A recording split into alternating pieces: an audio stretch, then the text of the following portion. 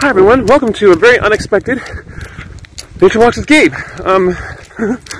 I am very busy on my way, but there's a creature that may need my help. Right across the road, just here.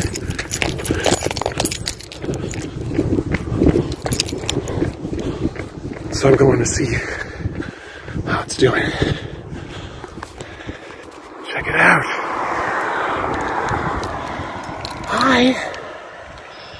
Hi, big one. You are awesome. Are you going that way?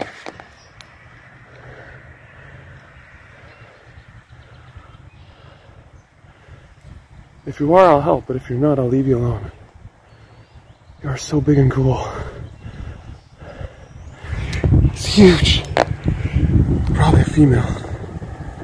This big beauty is a common snapping turtle, and every year in the spring we see turtles like this in all of our native Ontario wetlands moving around a lot more. Some are looking for new places to live, a lot are looking for places to lay their eggs. And you have to be really careful when driving around roads around wetlands and keep your eyes open for these guys because, as you know, they're not very quick moving and can easily get hit on the road. So if you see a turtle on the edge of the road looking like it's about to cross in a particular direction, it's a really great thing to do if it's safe to stop and try to help it across in the direction it's facing.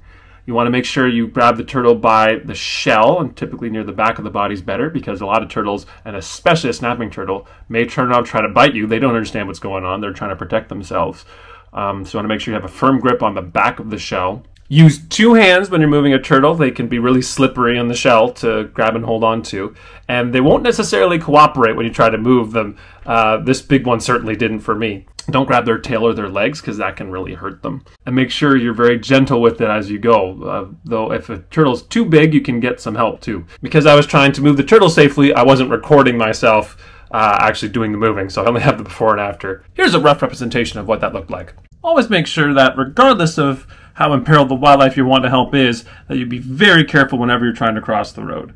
If you need someone to come help you manage the traffic, make sure you get the help before running out into the road. If you have any questions about this, there's lots of great resources online. One of my favorite is the Adopt Upon website. And their website can give you a lot more information about turtles in Ontario. Special shout out from me to everyone at Adopt Upon who taught me the best way to help turtles like this. Also, make sure you wash your hands after you touch any reptile, whether in the wild or in human care. We made it. She was not happy with me, and still is not. But we're across the road. She's slicing up a little bit. I'll have to get that cleaned. Right there. But, I made it across.